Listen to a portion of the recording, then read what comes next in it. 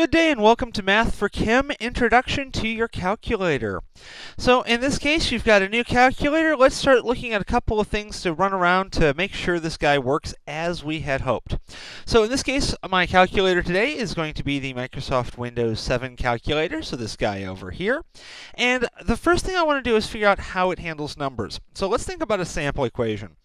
2 plus 6 divided by 3. Now, if we look at this one, we know when we do this equation, we need to do order of operations. That means the 6 divided by 3 gets done before the 2 plus. So, in this case, if we're actually doing the equation by hand, we would say 2 plus, and then 6 divided by 3 is 2, and then that's going to then be equal to 4. So the correct answer to this equation is 4. However, if we were just to take it exactly as it's written, we would say 2 plus 6, well, that now equals 8. So 8 divided by 3, well, that is going to equal 2.6 repeating, until you want to stop. So it's 2 2/3. So let's see how our calculator handles this. It's not looking at the whole equation necessarily. It doesn't know what you're thinking, so we need to figure out how to communicate with it.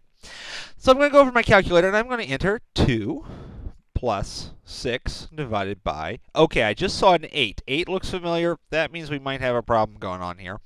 3, and I'm going to hit equals. I get 2 2/3. That says it's doing exactly what I tell it when I tell it to do it. I can still use this. It's still perfectly usable, but I'm going to have to force the order of operations on it. So when I do 2 plus 6 divided by 3, I'm going to actually have to do 6 divided by 3 plus 2. And that's going to give me the right answer. If it's a longer equation, I may actually have to get down to pencil and paper and write things down. That said, though, this particular calculator has 2 modes. So let me kick it into the other mode, and that's scientific. It actually has a few more that, personally, I don't use much. So now we're in scientific mode. We've got a lot more buttons going on over here. But let's see if it changed the way it handles the numbers. In general, the more expensive your calculator, the more likely it's going to handle the numbers with proper order of operations. So I'm going to go 2 plus 6 divide by 3 again. I'm going to hit enter. And hey, lo and behold, it's 4. So now it's doing order of operations. So that's good. There's one more thing I want to check out with this calculator. As quite often in science, we're going to use scientific notation. And the calculators can confuse scientific notation, especially if we don't enter it right. So let's try a number where we already know what it's going to be. So I'm going to take 2 and I'm going to divide it by 100. Okay, not particularly interesting. It's 0.02.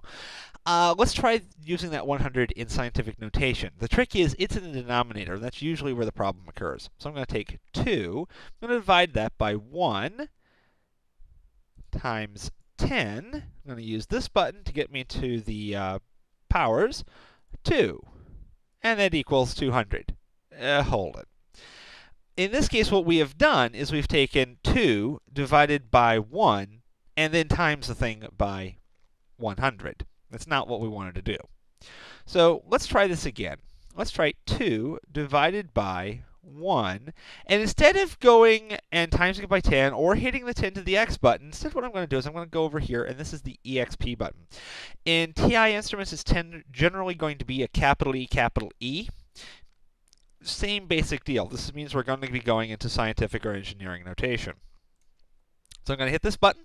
Now I've got 1 point, and then it's E. In this particular model, it's a lowercase e. Once again, other brands, it may be a capital E. So each brand is a little different exactly how they deal with this. And now I'm going to hit 2.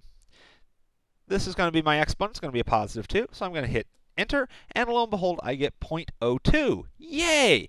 That's great. Okay, so now I've got a system where it's able to show me what I want to get. I'm getting the correct answer. Calculators are computers. They will answer the question that you gave them. If it was a stupid question, it will give you a stupid answer. So make sure you ask it a good question. And thank you.